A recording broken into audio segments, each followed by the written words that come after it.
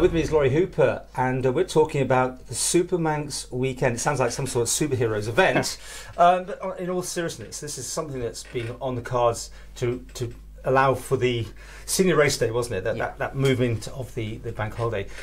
And the government's come up with some ideas, the public sector and also the private sector have also come up with some ideas. But you know, from the government side, what are you going to do for this? Make us all spend money locally? Is that the plan? Well, you kind of hit it on the head. You said it's kind of about superheroes, and in some ways it is. Actually, really the whole idea behind the Super Manx Bank Holiday was to say thank you to all those key workers that actually put in the hours that were keeping everything going, you know, throughout the whole coronavirus closure period. So throughout that, you had people in retail, you had people in supermarkets, you had your nurses, your doctors, everyone was piling in and working hard. And actually, part of the logic of doing a weekend like this is to say thank you to all those people that did put in the extra hours and go above and beyond throughout that whole period.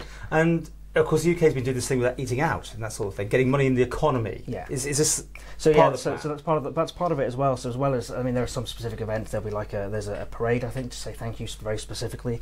But as well as doing some of those events, actually part of the plan is to also try and encourage people to go out and enjoy the island a bit. Mm-hmm. You know, go out and enjoy. Maybe go to Laxey if you don't go there very often. If you don't go to Castletown too often, go down. They've got a music festival on this weekend. Ramsey's doing a family fun day in the park. You know, if you don't normally go to these places, go out and actually explore the island a bit. And as you're doing that, take a moment to have a think about, well, actually how important it is that we have a lot of local businesses, independent businesses, how important it is that we do buy local when we spend money, and actually just take a moment to reflect on how we all have a role in that, really. But get out there and actually enjoy yourselves is the main message from the weekend. And as you're enjoying yourselves, please help support local businesses and buy local. It's all calmed down a bit because when it's all announced, there's a lot of people for it, against it, or whatever. And some people can't get it anyway. I mean, they just don't have that. And businesses probably maybe in two minds about how this is all going to work for them.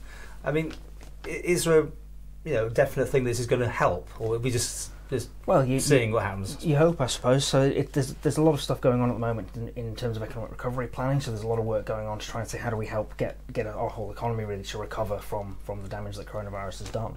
And a small part of that really is saying, well, how do we encourage people to get out there and buy local and spend local and actually enjoy the Isle of Man a bit more? I mean, we're very, other than going to Guernsey at the moment, there isn't really very far you can go from the Isle of Man. So actually, if you are here, let's get out and actually have a bit of a holiday on the Isle of Man. You know, go have a staycation or go and enjoy something local that maybe you wouldn't normally have done.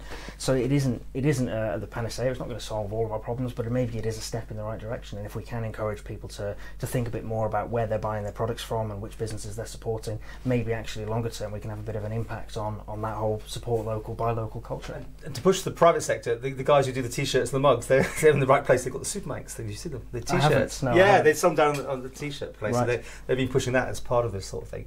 Finally, I guess, the weather. Have you been keeping an eye on the weather this weekend? Unfortunately, with all the things we can do as government, we can't control the weather. So it does look like it's going to be a bit of a mixed picture, but I suppose we'll do what we always do on the Isle of Man and we'll make the best of it. And when you got this concerts, that's great, isn't it? Because everyone's been suffering from lack of events and things like that to go to. Yeah, so I think that's part of the idea as well, is to give people some of these experiences, some of these events, because there hasn't been a lot going on during lockdown for obvious reasons, but it's trying to restart the island, I think, and say, look, let's get out there and enjoy ourselves. I'm sure you're delighted to send people to Ramsey. Absolutely, yes. The more people we get in Ramsey on the fun day on Monday will be absolutely fantastic. So.